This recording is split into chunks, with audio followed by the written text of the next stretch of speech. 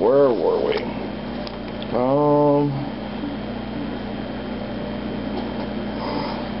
Let's see, we were on Maledictus. I don't know what other rights I'd like to see added.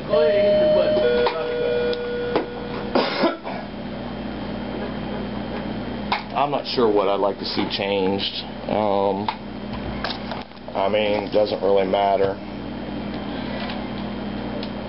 Anybody that puts a common sense point of view on it, they won't listen to that. So, you know, I'm really not sure what I'd like to see changed. You know, there's a lot of things in this country that are wrong. Will they ever fix it? Kind of doubt it. You know, that would make too much sense. I mean, that's probably a bad way of looking at it, but I mean, it's pretty much the truth. There's a lot of things that should probably be looked at differently, but if somebody's making money on it, it ain't gonna get changed. You know, that's for damn sure. You know, even privatizing prisons and shit. You know, somebody's gonna make money on it.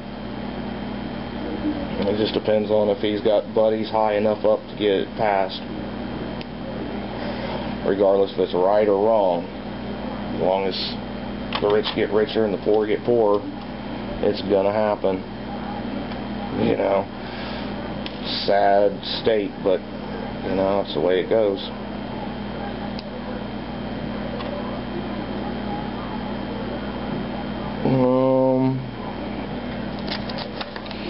Government in control, hell yeah, there's too much control.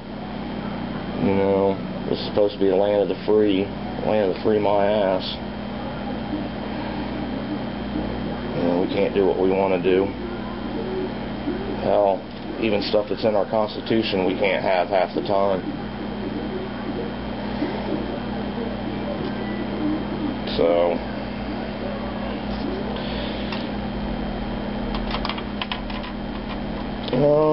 alright, let's go on to another person. I think I did all of his.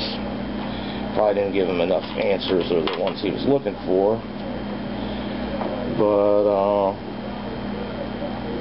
let's do another one. Fraternities. I don't know what to say on that. I was never in one. Don't know a lot about them.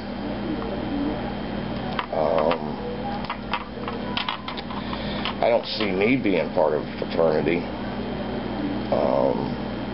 I went to college, but I didn't do that. I'm more of a leader, not a follower, so it wouldn't have done good for me.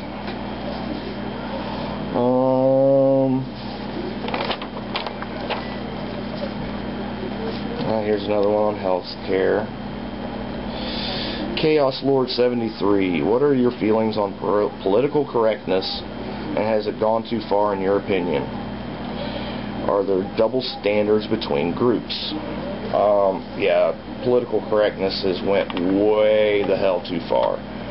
I mean, you can't say shit anymore without offending somebody or ticking somebody off, and then the sad part is you know, if you got a good job, you'll probably lose it over political correctness. I mean, look at that one coach. I don't know his name. Hell, I don't even know if he was football or basketball. I think he was basketball. But he made the comment, those nappy-headed hoes. And he lost his job over it. I mean, really? Really? You lost your job because you called some women some nappy-headed hoes. Really? I don't know how much the guy made, but probably 6 figures, I'd imagine. If not close. You're going to lose a 6-figure job because you called some girls some nappy-headed hoes. You didn't call them nappy-headed niggers.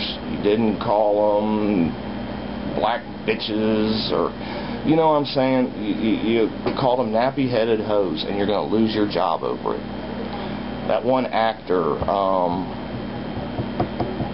what was his name? He's in the Sprite commercials, all happy and shit. He had a guy heckling him. He called him a nigger, and pretty much lost his career.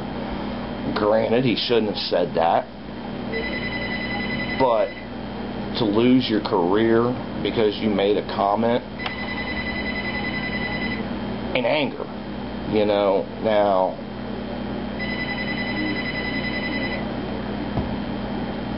you gonna get that? I don't even know where it is. You know, he had a heckler. He called the guy out. He's done.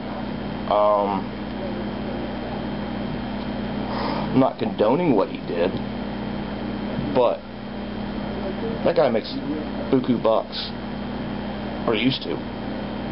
Now, you know, he probably had to beg, borrow, and plead to get the Sprite commercial. 5-10 years ago, he wouldn't even have done that commercial. It would have been beneath him. But now he's got to start over because some guy was heckling him and he lost his cool. Yes, he should have come up with another word to call the guy. He should have handled it differently. But people say things in anger that they don't mean. Doesn't mean he was a racist just because he used that word. Granted, racists will probably use that word more than non-racist, but I mean, words don't hurt you. You know, sticks and stones may break my bones, but words will never hurt me. Come on. You know, and you know, people have come into this country and then whined and cried.